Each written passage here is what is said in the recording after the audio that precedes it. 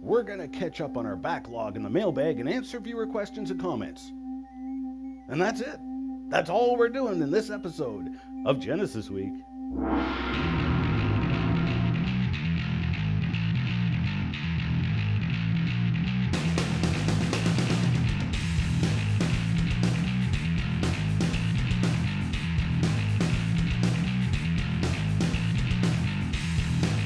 Welcome to this episode of Genesis Week, the weekly program of creationary commentary on news, views, and events pertaining to the Origins controversy, made possible by the supporters of CORE Ottawa, Citizens for Origins Research and Education. Excellence in pirate broadcasting. This week we took over a Niva Rock lighthouse to set up our studios so we could continue to bring you the information the anti-creationists don't want you to see or hear, and giving glory to our Creator while doing it.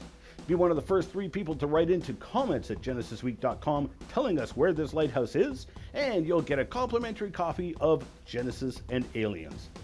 Carried on the Miracle Channel in Canada, the WAC Television in the US, satellites all around the globe, and of course, the Christianima Network on YouTube.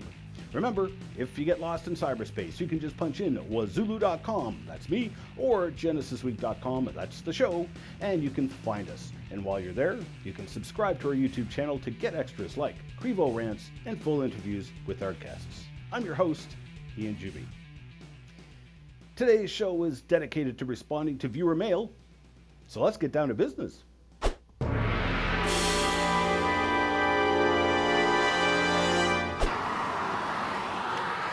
Woohoo! Mail for me?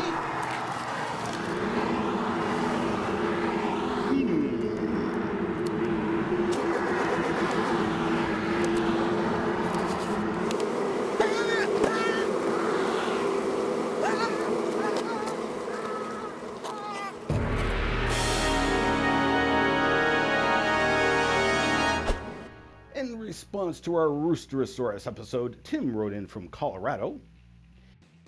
If birds are counted as dinosaurs because evolutionary theory supposes them to be descendants of dinosaurs, then logically all mammals are fish, as evolutionary theory supposes us to be descended from fish. I could see doing this for 1 or 2 generations, but across orders? Seriously? You have to draw the line somewhere. Why draw it where it's the most ridiculous? Excellent points. Thanks for writing in, Tim. Steve from Mississauga wrote in on Facebook in response to our Horus Manure segment, where we dismantled the idea that the stories of Jesus were just reworked legends of the Egyptian sun god Horus. Don't forget, Jesus had a bird land on his head. Horus has a bird for a head. Thanks for writing in, Steve. Now, Steve just made this up on the spot, satiring the Jesus is Horus myth. Now, in so doing, he made a very good point and brings me to another significant point. Now, the first point being, anybody can make this stuff up. Secondly, it goes to show that with a bit of creativity and imagination, one can make a compelling sounding story that completely disguises and ignores the fascinating truth. For example, the incident that led to Jesus having a bird land on his head was his baptism. Now, baptism was not known before the time of Christ. This doesn't also just refute the ridiculous lie claimed by the Horus is Jesus advocates. It also brings up a very interesting relationship to Genesis. Why did Jesus get baptized? Why did the Holy Spirit descend on him in the form of a dove? Well, it's because the baptism was symbolic of the flood of Noah. Where do we read this particular story? Well, the book of Genesis. The flood of Noah was the first judgment on all of the world, and the symbolism between the flood of Noah and the ark, and Jesus and the judgment to come, is amazing. Now, there are only 2 people in the Bible that are listed as having an angel being sent to deliver the baby's name. Now, that was Mary, the mother of Jesus, and Zacharias, the husband of Elizabeth, Mary's cousin, who would give birth to John the Baptist. Well, why the name John? When Elizabeth and Zacharias named their newborn son, their family questioned them for this, as no one in their family went by that name. Why was the angel Gabriel sent to tell Zacharias to name his son John. See, the name Noah is spelt in many different forms. Nu, Nun, Noah, Noe, No, Neo. Hebrew reads from right to left, the opposite of many languages like English and Greek. Now, when transliterated across languages, because of the different direction of read, the names would often get reversed. For example, Aeon, On, Oan. From this root, you can see the name Noah in other names like Oenus, Johann, Johann, Jan, John, Ian. Or the feminine versions, Joanne, Joanna, Hannah, Iona, Joan, Jan, Jane, Janet, Janice, and Jean. They are all the same name. They all mean God's grace. But Noah found grace in the eyes of the Lord. John the Baptist, carrying out acts symbolizing Noah and the great flood, had the same angel-delivered name as Noah. As he was carrying out the symbolic act of baptism on Jesus, the one whom the Ark of Noah symbolized, like the ark, Jesus went into and came out of the water. When he came out of the water, the Spirit of God descended upon him in the form of a dove. Why a dove? If you'll recall, Noah released a dove from the ark. That dove never returned until now. Instead of returning to the ark, the symbolic dove form of the Spirit of God returned to what the ark symbolized, Jesus Christ. Noah preached in the wilderness to the people, warning of the judgment to come and pointing to the ark, which would provide salvation from the judgment to come. John the Baptist, symbolic of Noah and even having the same name, preached in the wilderness to the people and pointing to Jesus, who would provide salvation from the judgment to come. That second judgment to come is the great white throne judgment, which will not come until Jesus returns. But this all answers those who would like to suggest the flood of Noah was only a local flood. No, it was judgment upon the entire world. Jesus spoke of the great white throne judgment as similar to the flood of Noah, a judgment upon the entire world. Will the great white throne judgment be upon only a small area of the world, do you think? No, of course not. And in like fashion, Noah's flood was not some local judgment, but rather judgment upon the entire world. So, if the apostles who wrote the Gospels and the stories of Jesus simply stole the Egyptian Horus mythologies upon which they built up the mythologies of Jesus, then you must contend that the apostles were super geniuses. See, there isn't one single Horus myth. There are multitudes of them, and they are all different.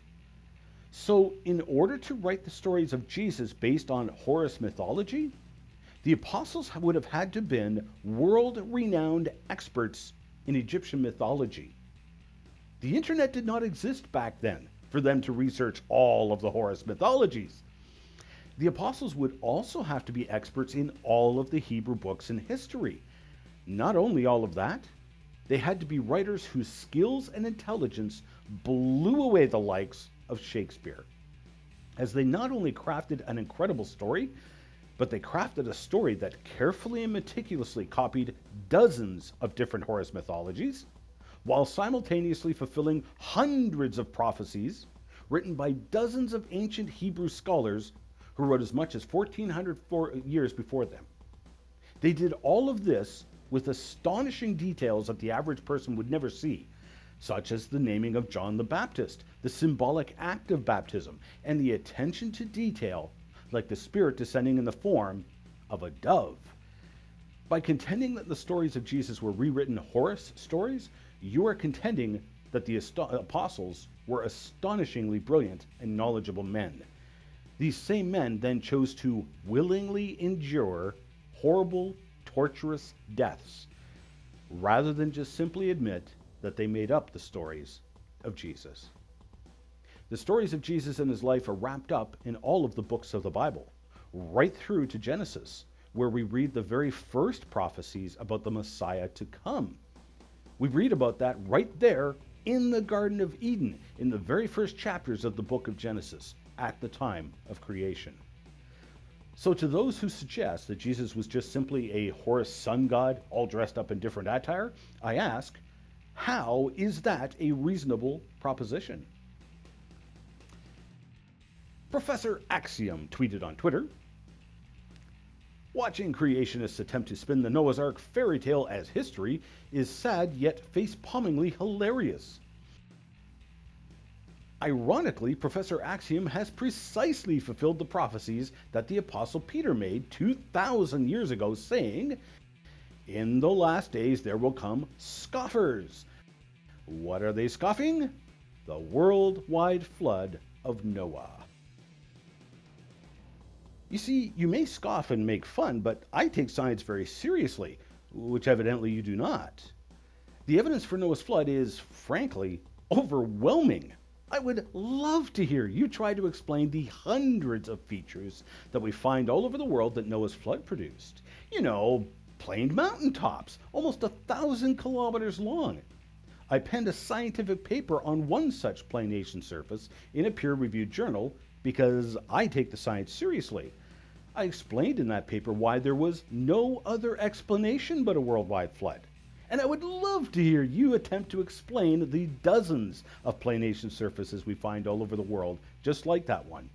An explanation that has evaded experts like Ollier and Payne, who basically said in their textbook, I don't have a solution, but I admire the problem. Well, I have a solution. A solution that you, Professor Axiom, mock, while you yourself have no explanation. I would love to hear your explanation of water gaps and wind gaps that we find by the hundreds all over the world. Canyons cut right through mountains when the water could have gone around the mountain. The Arun River now flows through one of those water gaps, which is a canyon 6,000 meters deep, 4 miles. My explanation is simple: a worldwide flood. The water started above the mountain. Therefore, there is no problem with my explanation. What's your explanation? And will my viewers then turn around and find your explanation laughable? Or would you even actually attempt a serious scientific theory? I would love to hear your explanation of the quartzites, jaspers, and other rocks we find all over the West Coast that have been rounded and hammered by water, topping planed mountain surfaces like the Cypress Hills of Alberta and Saskatchewan. The only explanation for those hammer marks is formation by water moving at least 70 miles per hour, picking up the rocks 800 kilometers away in Idaho, transporting them and hammering them together, rounding them and peppering them with hammer marks, with the rocks finally coming to a rest on top of the planation surface of Cypress Hills. Now, my model has no problem with all of this being formed at 1,500 feet above sea level. What's that? You've never been to Cypress Hills? You've never been to the east coast of Canada to study the planation surface there? Oh, you should spend less time mocking and more time in serious scientific investigation, like myself and those silly creationists have done. Now, when you're ready to have a serious discussion, I anxiously await your attempts to explain these and many, many other features from around the globe that I'm more than happy to discuss with you. In the meantime, Stephen Orsatti and myself will be showcasing these and many other pieces of profound evidence of the worldwide flood of Noah, evidence that is overwhelming, in our upcoming documentary, Mystery of Noah's Flood. Stick around, we'll be back in just 1 minute.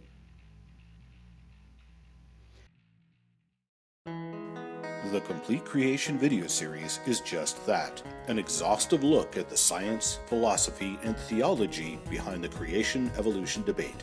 In this 12 DVD series, Ian Juby starts off with a 1-hour presentation for the children in God's little creation. He then follows up with almost 11 hours of lecturing for the adults as he walks you through the debate starting at its surprising history and examining the evidence from biology, geology, physics, paleontology, and archaeology. Chances are any question you have about the creation-evolution debate is answered in this video series. With open captions for the hearing impaired, the series is both entertaining and educational. There are also free resources such as question and answer and proctor sheets for homeschoolers.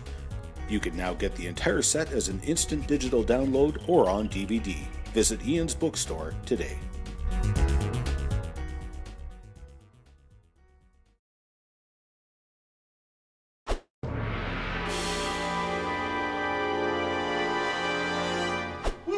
mail for me? Ah!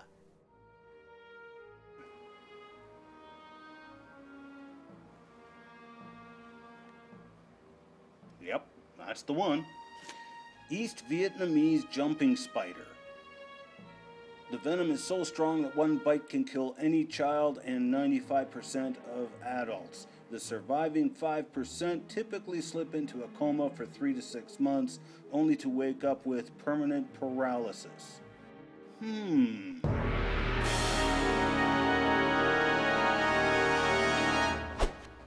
Martin Koch wrote in on YouTube. Hi Ian, if you know that the Bible is the instruction book for life and you know God intended us to be vegetarian, but only sin turned us from vegetarianism, then why did you choose to follow the fallen ways of eating meat? Thanks for writing in, Martin. Now, while it's true that the meat eating was the result of a fallen world, which resulted from sin, the reason I eat meat is because God instructed us to. You see, something happened at the time of the flood that prompted God to tell us to now eat meat to sustain ourselves. As we read in Genesis chapter 9, verse 3. Every moving thing that liveth shall be meat for you. Even as the green herb have I given you all things. See, something happened at the time of the flood. A flood which was judgment against the sin of mankind. And we find in the fossil record plants like the club moss, which a plant that grows today may be 16 inches tall. Yet in the fossil record we find the same plant up to 120 feet tall. Something happened to the environment. And something happened to the plants as a result, our original food source. What plants did we lose during that radical environmental change? Did we lose really high protein plants, and as a result we now need to supplement our diet with animal protein? It would appear so. On that note, Preston also sent me a short video clip on Facebook from William Lane Craig talking about animal death before Adam's sin. Hey Ian, what do you think of this and WLC in general? Well, thanks for writing in, Preston. In this video, Dr. Craig responds to the question of how does he reconcile a good God with the fossil record, which is full of death, disease, cancer, suffering, etc. Now, you need to understand, Dr. Craig is an outstanding apologist, but one who has actually referred to young earth creation beliefs and creationary thinkers like myself as embarrassing to the Christian faith. Now, Dr. Craig believes in an old earth and evolution. Now, I actually quite like Dr. Craig, but it's comments like what he made in that video that blow me away how such an excellent scholar could be so blatantly wrong in his comments. And you'll sadly notice that his horrible theology stems from his stance on creation and evolution. Now, I'm certain he did not intend to, but he definitely cherry-picked his Bible verses. Craig defended his belief in deep time and contended that animal death, disease, and predation was not the result of Adam's sin, and continually refers to those people like myself reading things into the text that aren't there. For example, I find it terribly ironic that here's a case where people who think of themselves as very literal Bible-believing Christians are actually reading things in between the lines of Scripture that are not there. So in any kind of a viable ecosystem like the Earth, there's going to have to be animal predation in order for the ecosystem to survive, even if it's just insect eating one another or birds eating insects. The Scripture says in Psalms that the young lions cry out for their prey, and God gives them their prey. This is part of God's created order. For a Bible scholar the likes of Dr. Craig to say such a thing surprises me, to say the least, as it says very clearly in Genesis chapter 1, 29 through 31. And God said, Behold, I have given you every herb bearing seed, which is upon the face of all the earth, and every tree in which is the fruit of the tree yielding seed, to you it shall be for meat. And to every beast of the earth, and to every fowl of the air, and to everything that creepeth upon the earth, wherein there is life, I have given every green herb for meat. And it was so. And God saw everything that he made, behold, it was very good. Notice that it was this plan that God called very good.